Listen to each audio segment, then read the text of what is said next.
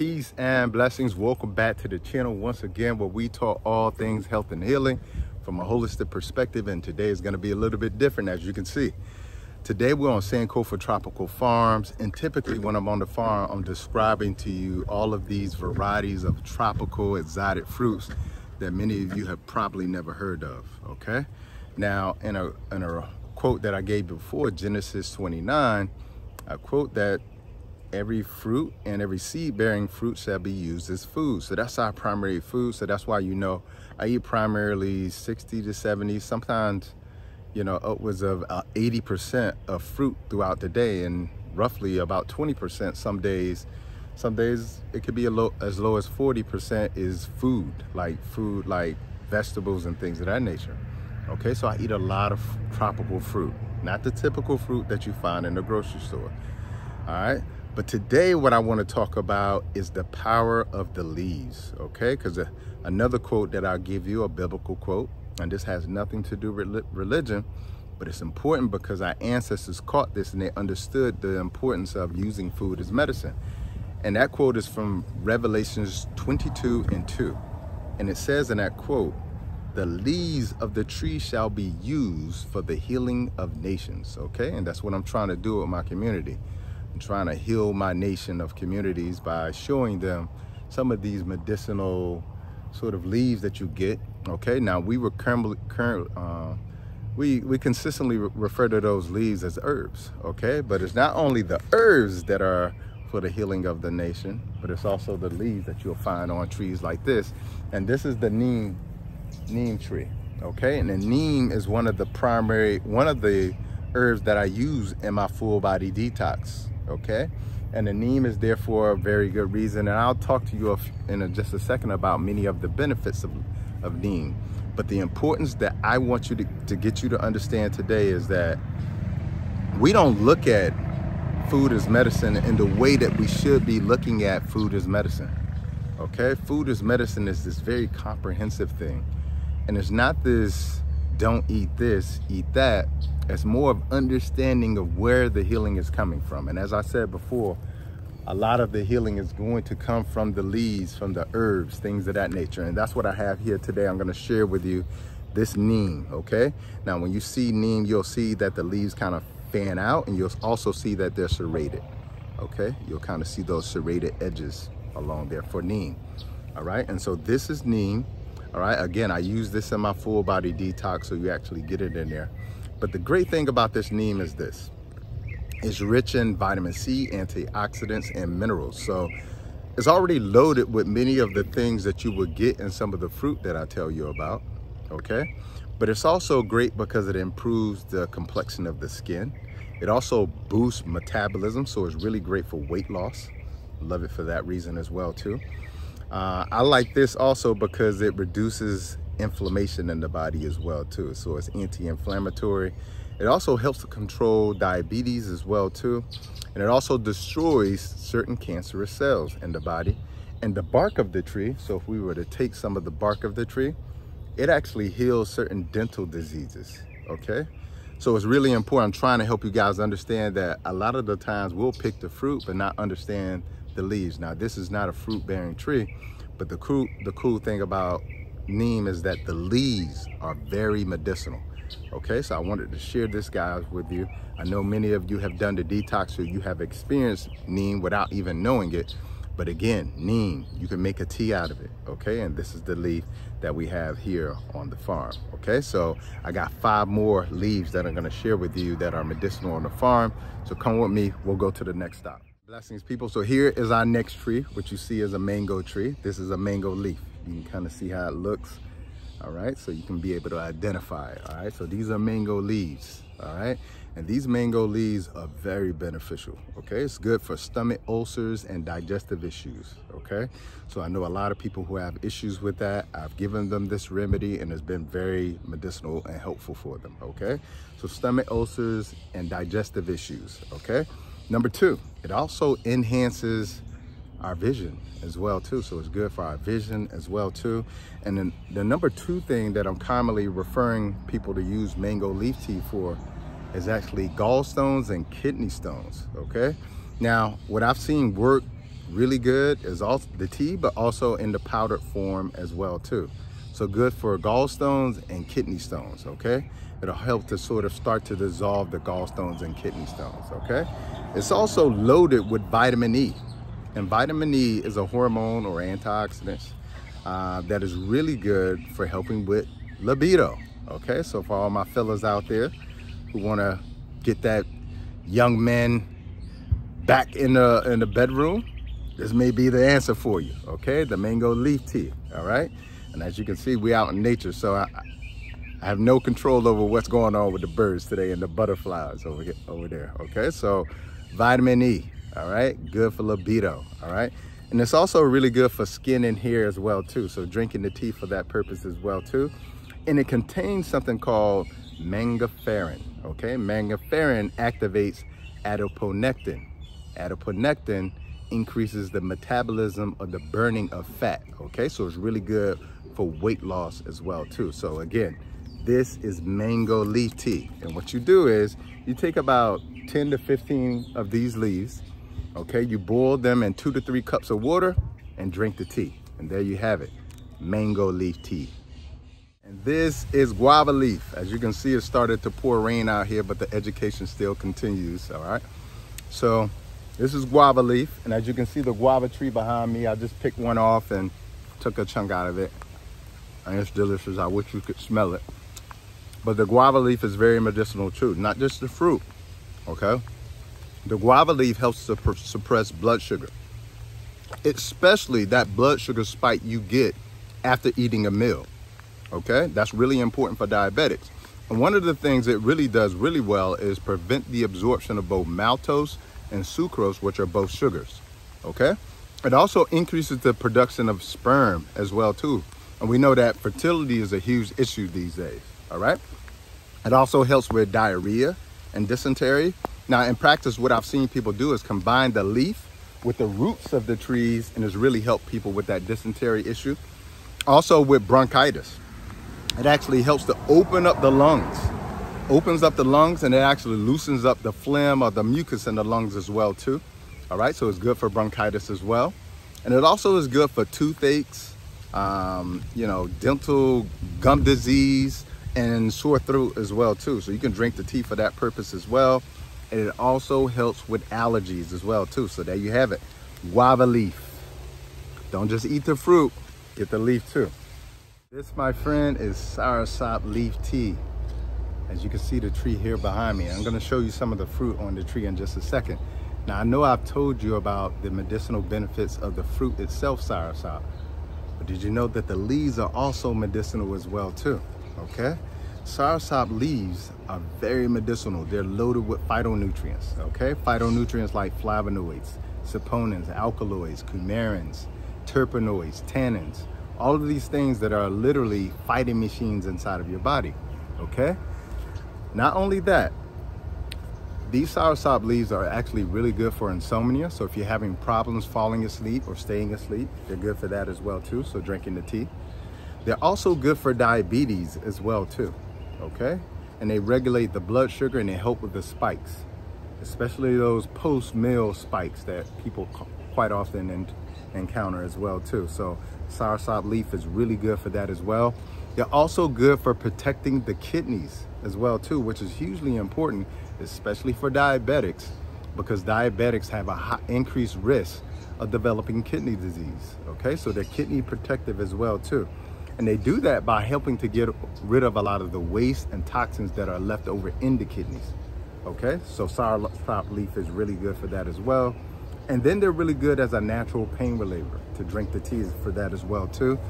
And then they're really, really good for calming the nervous system. So if you're one of those people who are always stressed, you're one of those people who have nervous system issues, this tea will be very good for you as well too, all right? And it also is really good for the same reason that the fruit is, for fighting cancer or tumors in the body, okay? Soursop leaf in particular is good at fighting lung cancer, breast cancer, prostate cancer, pancreatic cancer, and even liver cancer as well too. So this is a great preventative tea to drink on a daily basis to help with the prevention of those particular cancers.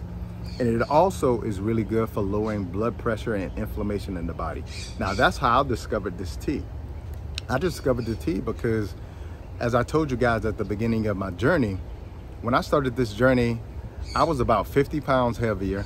I had high blood pressure that I got diagnosed when I was actually 16 years old. Okay, so as a result of starting, to change my eating habits, I also wanted to know, well, all right, I'm eating all the foods that say that are really good and high in magnesium. I'm eating all of the foods that they say are really good for inflammation in the body that also affects the heart as well too. Well, what are some of those foods that I could be eating or teas that I can be drinking to lower my blood pressure? And this was one of them that I started to drink as well after doing my detox. So soursop leaf is a very powerful leaf. As I said before, leaves were made for the healing of the nation, okay? Leaves were made for the healing of the nation.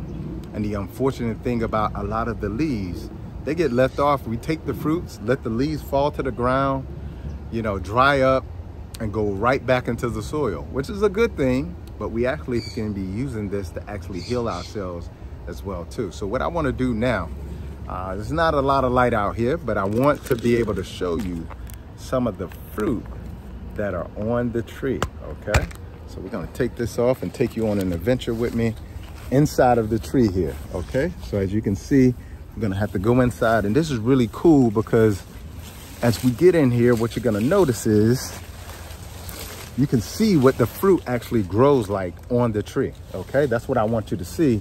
And this particular tree has something very interesting going on that I haven't seen on the other 24 trees on our property, okay? So if you look here, you can see the soursop growing, but look at this cluster of soursops. Probably never seen anything like that before.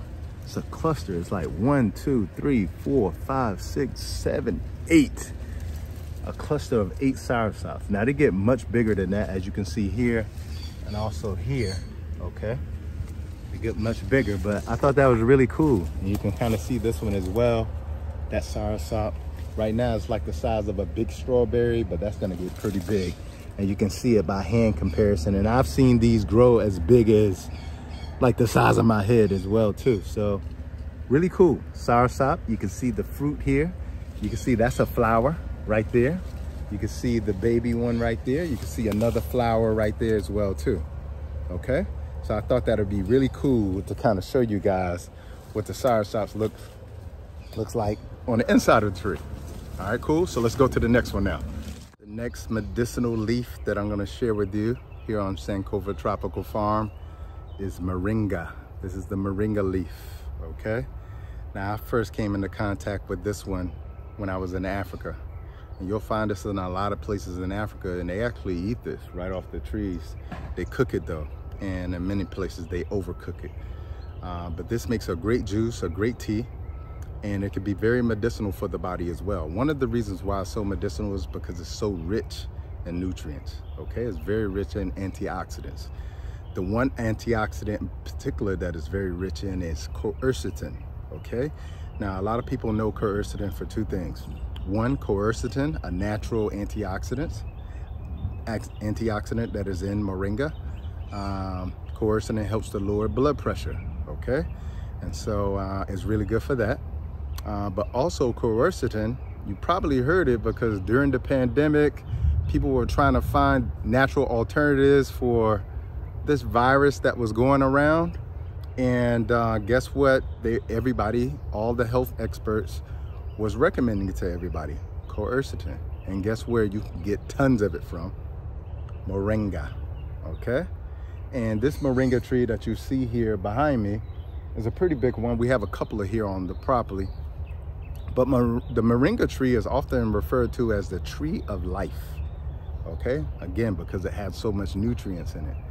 All right, so it's loaded with quercetin, which lowers blood pressure and is actually very good for boosting the immune system during the pandemic. You should have used this, okay? Another thing that this is really good for is reducing inflammation and edema in the body too. So if you're one of those people where you tend to see that quite often, your body is swollen or feel edematous, and the lower limbs, this may be useful for you, okay? Because it could be very useful for that reason as well, to help with the edema and the inflammation, okay? Now that's only part of the issue, but it's really important to understand that you can really help yourself with this, because that's part of one of the benefits of it, okay? The other thing that moringa is really good at is lowering cholesterol, okay? So that's one of the other benefits that moringa has been touted for, to lower cholesterol. And we all know that when you're lowering cholesterol in your body, especially the excess cholesterol that the body doesn't need, that helps with the heart health as well too, okay? So moringa is good for lowering cholesterol. And it's also really good for protection against arsenic toxicity, okay? Arsenic toxicity. And where are we getting a lot of arsenic toxicity? Well, a lot of people, if you eat a lot of rice, you'll commonly see, do your own research, that a lot of the rice is affected with a lot of arsenic, okay? And why is it affected with a lot of arsenic? Because of the runoff from a lot of these farms that don't farm organically. They use a lot of chemicals, so a lot of that arsenic ends up in the runoff water, which pours over into the other farms, which quite often pours over into the areas where they're growing rice, okay? So you get arsenic toxicity from there and other places as well too. And guess what? Moringa helps with that, okay? And another thing that moringa has been touted for is anemia as well too. Moringa is really good for anemia as well too. And one of the ways that you can identify moringa is you'll notice that, first of all, how the leaves are shaped on the stem. You'll also notice that the leaves are sort of rounded here at the edge too, okay? So this is the moringa tree that you see here, okay? So you might want to get a little moringa in your life, okay? We have about 4 or 5 of these trees on the property just for that purpose as well too. All right, cool. So let's go to the next tree. Come on. Another medicinal leaf that you should definitely be drinking as a medicinal tea is sapodilla, aka naseberry. Okay, very popular fruit in Jamaica. Tastes like brown sugar, but it's actually good for your blood sugar. It's actually good for diabetics, the fruit itself. But the leaves are actually medicinal as well too. They're loaded with potassium. They're an excellent source of potassium, which means that they're good for the blood pressure. It also boosts the immune system, so it helps with coughs and colds as well too. It promotes bone health, is good for diarrhea. And if you use the bark of the tree is actually good for dysentery and also diarrhea as well too.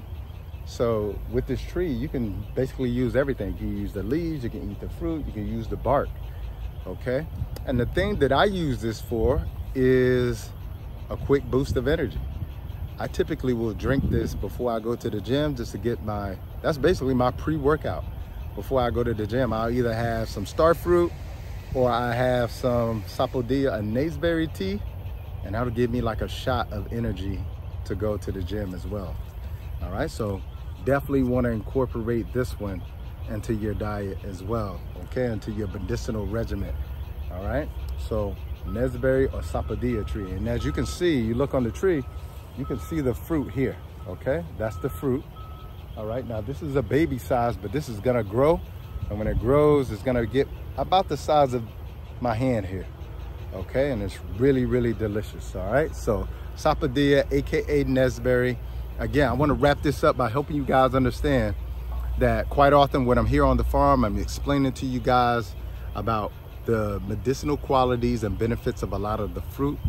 But you gotta understand, like I mentioned in the beginning, the leaves were made for the healing of the nation. So this is how we heal. The fruits are how we nourish ourselves, okay? The green leafy vegetables, how we nourish ourselves.